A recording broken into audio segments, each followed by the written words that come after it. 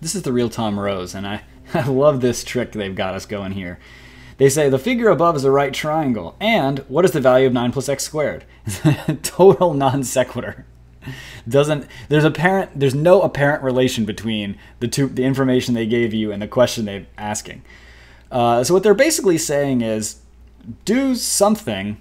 There's no way for you to know what, but do something to that triangle and generate an equation which hopefully will indicate something about 9 plus x squared. So what are we doing now here? I guess we're searching a database of formulas that we know about triangles that will somehow combine the three values that we've got. And then we're just taking it on faith that that's going to simplify to 9 plus x squared. And that's all that we can do. Sometimes you just got to go for it. So the only formula I can think of really that makes sense here is Pythagorean theorem. This is sort of like the granddaddy of all geometry theorems. And it basically goes like this: a squared plus b squared equals c squared, where we're dealing with this is only for right triangles, and it's only when c is the long side. So let's call this A, this B, and this C. And let's plug in and see what happens. So now we're in the faith-based part of our problem-solving process. So we're going to go 3 minus x squared plus 3 plus x squared equals 12 squared, which is 144. I'll show the intermediate step.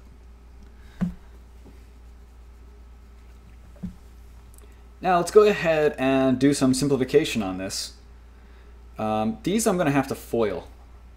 3 minus x times 3 minus x plus 3 plus x times 3 plus x. I wouldn't typically write all this out. I'm going to do it for demonstration purposes.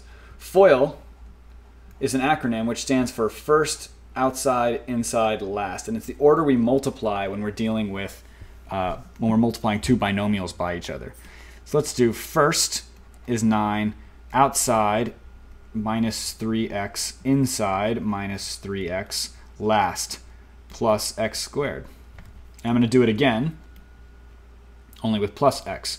So this is going to be 9 plus 3x plus 3x plus x squared equals 144. And some really interesting things are happening here. We've got minus 3x plus 3x, minus 3x plus 3x. We're canceling. And what have we got? Oh, it's starting to get kind of interesting here. We've got 9 plus x squared twice. 9 plus x squared plus 9 plus x squared equals 144. And we're going to simplify this to 2 times 9 plus x squared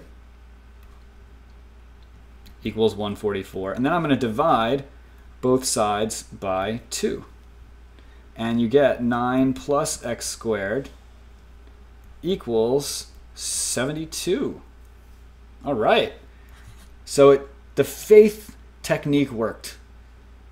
And it helped that we knew we were searching for 9 plus x squared, which starts to become apparent around about this step here. That's where that's going to come from to give you the answer.